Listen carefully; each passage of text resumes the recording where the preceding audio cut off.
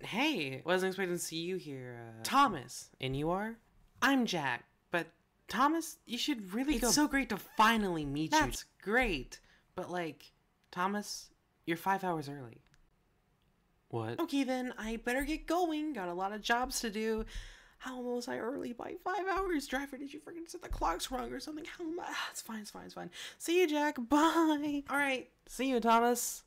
Bro, who is early by 5 hours? Jack in the Pack was the shining light in a bad era. It's no secret that Thomas was declining ever since Britt was no longer involved. When Hit took over, it went downhill way faster though. Season 8 was at best mid, Season 9 was bad, and by Season 10, everyone knew that this franchise was a shell of its former self. But in 2006, Thomas fans got DVDs that featured the Pack in Season 6. This must have been a blessing to those who were watching the show. Finally, a classic Thomas season had decided to dig itself out of the grave and give us, with its dying breath, Jack in the Sodor Construction Company? Hold on. Ah, there we go. Jack in the Pack. Thomas fans threw like parties and celebrated and then moved on because the Great Discovery dropped. At least that's what I'm guessing happened because I wasn't even alive. The Pack is beloved by many, including myself, and I figured why don't I take a look at the Pack throughout the entire show and see how they evolved with it. Oh boy, I sure do enjoy helping out. Oh crap, oh shit! Season 6 of Thomas was a downgrade for sure. It doesn't feel as classic as those first 5 seasons, and the whole thing lacked the quality that the first 5 had. But it's still a fun and good enough season, and one of the biggest standouts has to be Jack in the Pack. Getting to see a new aspect of Sodor is really cool. These machines have so many moving parts, like how could you not love these? They're amazing to watch and it fits Sodor perfectly. The episodes are also good introduction episodes to the Pack and Jack. It is really well done. Jack is the newest member to join the Pack. He gets to meet everyone working there and he's so eager to help that he does Oliver's job for him, and before anyone can stop him, he's already off delivering it. But he ends up falling over, and since he wasn't listening, Miss Jenny thinks that he might not be ready to join the Pack yet. But Jack left a good impression on everyone. He's nice and he's so excited to help out, but he needs to learn patience. Jack is a great introduction to what the Pack is. He's brand new, the audience is brand new to this. It's something that's been done a whole lot, but it still works really well in this. I also like this little relationship with Thomas he has. It's kind of nice, even though the first introduction to this series is a very creepy Thomas face. The Pack, I feel, wouldn't be interesting without some character drama. And Max without Monty is everything Jack is not. He's rude, and the first time they meet, Max without Monty tries to intimidate him. And when Jack isn't affected, he brushes it off as him not being able to take a joke. The next day, Jack is following all of the rules and doing great. He almost makes the same mistake by doing Oliver's job again, but he stops him and lets him do his work. Oliver probably thinks this is Jack trying to do all of his jobs, but the Pack congratulates Jack for not making the same mistake twice. But Jack is worried that Miss Jenny still won't let him stay at the Pack. But then Ned doesn't pull his shovel down all the way and a bridge starts to collapse. But Thomas is on his way. Jack thinks quickly and saves Thomas from an accident. Due to his bravery, Miss Jenny has him sent to the fitters and wants him to stay in the Pack. I absolutely love these episodes. They're really nice feel-good episodes with a lot of potential if it was expanded on. It was really cool to see a brand new part of the island, and it must have been weird for some time having these 2 random episodes to just never use these models again. But thankfully we got Jack in the Pack, and honestly, it expands on everything that it needed to. I sure do love being inside a building with no threat. Alright, take it down, Oliver. You got it. Hey, what's that? In the Hit era, getting classic series DLC is really cool. I'm glad they realized that they would get like tons more money by letting these episodes be made and released and not getting canceled to focus on their current rebrand of the show. Yeah, we got half the season cut and the titles changed and Thomas and Percy having to be in every episode, but those are really easy to look past. Jack in the Sodor Construction Company, gross, is kind of a perfect first season. Jack already got his introduction in the pilot, so the episodes are focused on the other members. We get Oliver, who's very kind and polite but has a little bit of an ego. Ned, who is kind of the idiot type character, but he's kind. Alfie, who like Jack is young, and I don't really like this part of his character. Alfie is self-conscious about being small, which, I mean, just because I don't like it doesn't mean it's not a bad flaw to have. I don't know, I guess I was burnt out by those plots. Kelly, who, gonna be real, kind of doesn't get too much characterization. First episode we get with Kelly that's a spotlight is Kelly's Windy Day. and it's not a great introduction to the character. It's still enjoyable.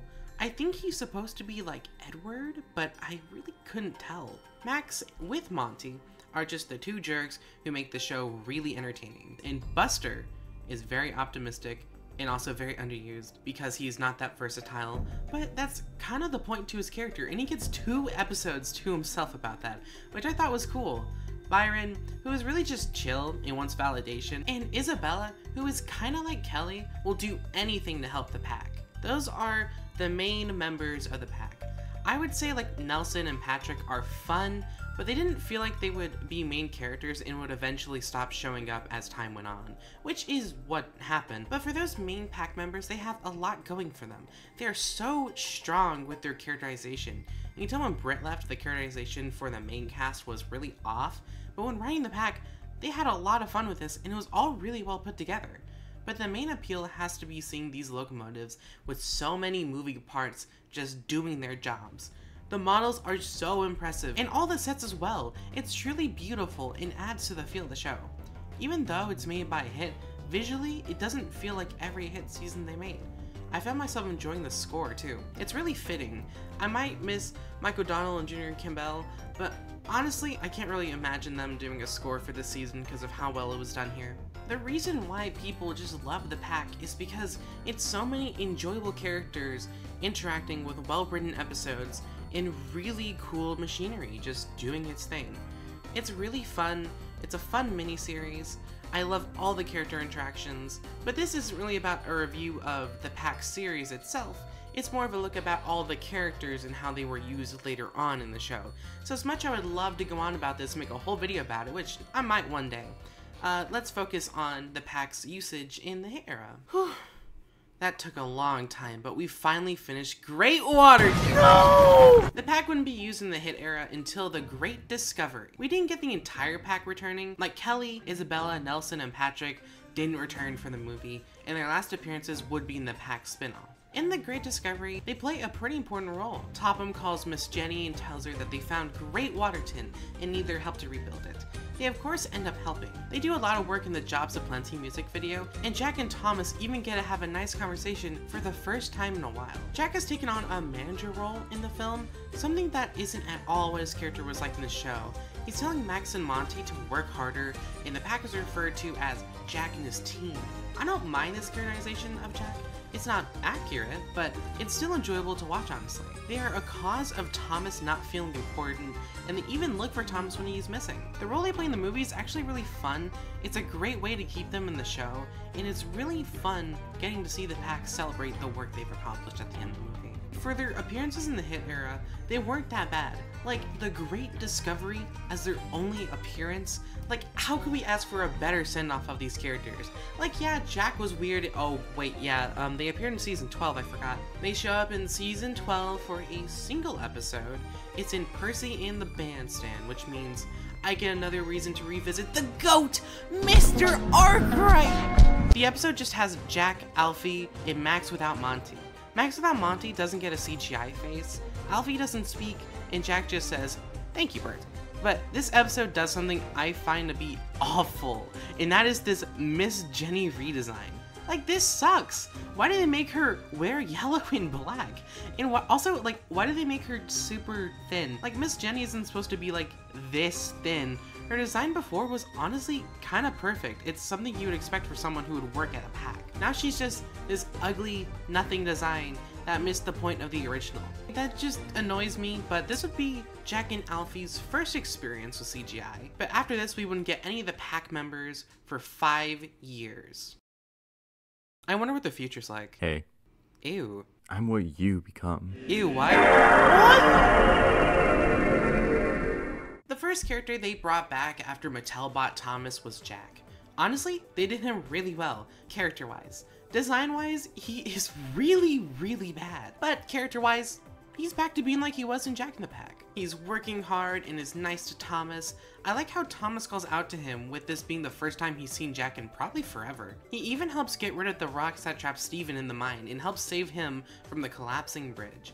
He was a little slow to actually go over and help him, but I think it's probably just because he's gotten slower with age. He wouldn't be in season 17 or 18, instead he made a brief cameo helping out on the site in The Other Side of the Mountain. But looking back on it, they were just waiting until everyone was familiar with writing for the show, because they brought the pack back for Sodor's Legend of the Lost Treasure. Would it be a hot take to say that Sodor's Legend of the Lost Treasure is the best appearance of the pack since their original show? For Sodor's Legend of the Lost Treasure, they first show Jack covering his face from the rubble, and you're thinking, oh cool, it's Jack. And then they cut to the next shot and the narrator just says, Jack and Alfie from the Sodor Construction Company are part of the team too. I hadn't watched this movie in 2 years, but I was genuinely so shocked that they mentioned the Sodor Construction Company in this movie.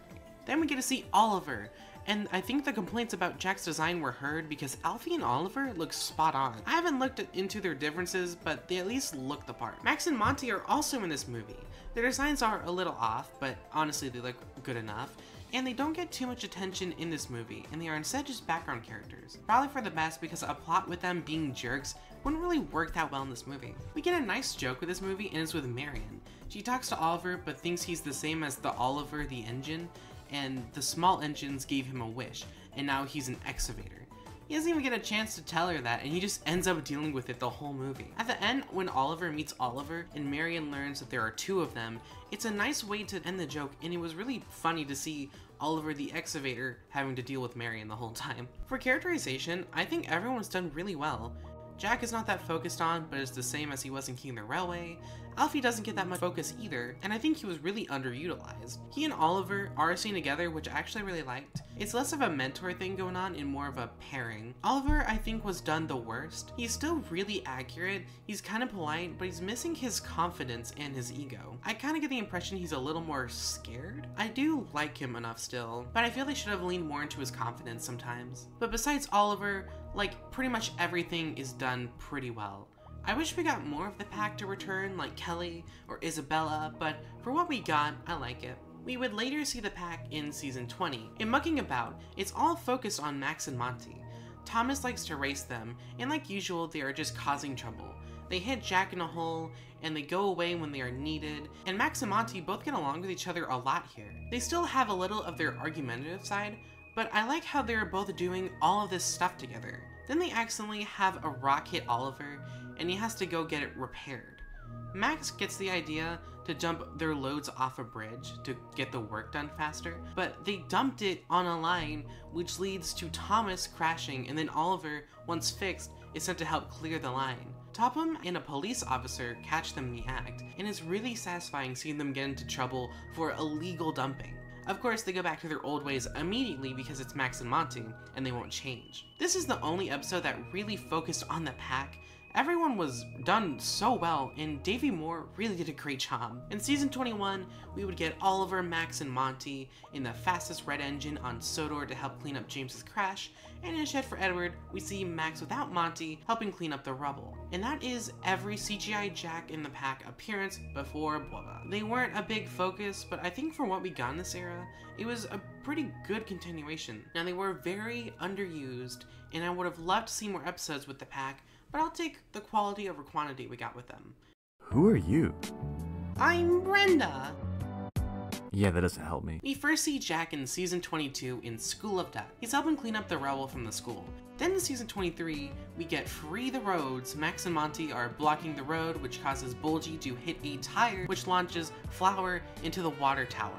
So, at least they're in character. Then in Digs and Discoveries, Minds of Mystery, a two-part special that advertises the pack, Stefano, the boat, crane, traction, tire, machine, brings the pack.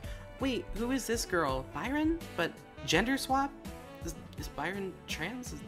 Oh, it's Brenda, a new character. The pack bonds with Gina over laughing at Thomas's expense. They refer to the pack as Jack and the Sodor construction crew, which I guess is interesting. I like how Max and Monty feel bad about accidentally sending Thomas on the wrong line, which leads him to finding the lost engine. Also, Brenda was there. I'm glad they were all in character, and they helped with some construction, but they really didn't add that much to the story. In Out of Sight, we get a Brenda-focused story. We also get the return of Miss Jenny. Oh my gosh, it felt so weird without her. I'm so glad she's back. Miss Jenny is honestly done really well. Her design is also really good. Finally, it's back to how it should be. In the episode, Brenda leveled the foundation, but Max and Monty and others have to drive on it. Max and Monty are being jerks as usual, and when Jack puts stone on the foundation, she blames Max and Monty for it. She then moves the stone, and everyone's confused where it went, and then she's told it wasn't Max and Monty, and she apologizes to everyone. Brenda doesn't feel like a pack character. She's just a generic, nice character. But I do like how she's a perfectionist. It gives her one thing to her, but really, I don't really like her that much. The next pack episode is First Day on Sodor. This is where Darcy shows up. I can't be the only one that was surprised to learn that Darcy is actually based off a real-life vehicle and not an original design made for the show.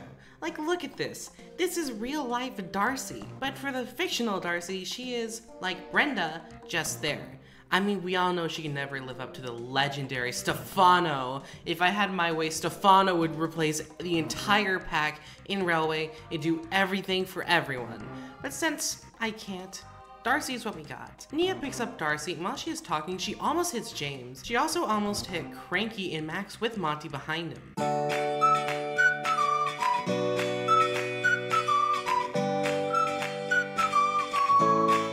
Pretty bored watching this until I realized that Darcy's first day is basically replicating what they did for Jack. Nia is the engine Darcy knows, like how Jack knew Thomas, and they both make mistakes on their first day. The difference is that Darcy doesn't stand out, unlike Jack, who does stand out, and Darcy is just boring, while Jack is really entertaining. For the pack in this episode, I like how Max and Monty took an immediate disliking towards her, and Oliver and Alfie get their shovel swapped for jackhammer things. I don't know what they're called, but I appreciated that they're finally switching out their tools again. Now for the pack's final appearance in the entire franchise. In Deep Trouble, we now have all the new characters already established, so we can finally move on from that awkward introduction and get into the interactions. So this episode is another Max and Monty episode. Really? Another Max and Monty episode? We already had one of those. Miss Jenny tells them to stay in the safety flags, but they get bored going in such cramped spaces. Darcy warns them about going out of bounds, and they just make fun of her. And how would you know? I'm a tunnel boring machine. Exactly. You're boring.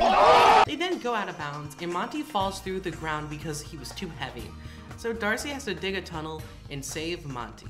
And they both apologize, and oh yeah, Brenda was there. I'm surprised that the pack has remained pretty much good in every era they've been in. With Big Road Big Adventures, it suffers from the bland new characters and really boring episodes, but the pack themselves are still in character and still really enjoyable. I was gonna cover some of the magazines, but there's just not too much to the magazines, honestly. They appear in 2. So if people are curious about the pack for the magazines, it's really nothing. That is the pack throughout the entire franchise, besides merchandise, of course. I want to give a quick shout out to Tringai and Scared Henry for helping with lines in filming, and also Text Films for helping with a single line of a character that talked to Oliver. Thank you all for your help with this video, I appreciate it. Thank you all for watching this. If Mattel makes the pack bad one day, don't be surprised if there is a pipe bomb in their mail. Alright, Jack, I've returned. It's been, well, a little over 5 hours. I hope you don't mind that. But, wait. Who, you're so ugly. Like, you're calling Jack ugly? Have you looked in the mirror recently? I mean, not to say that Jack's much better, but bro, you really had to glow down. I'm out of here.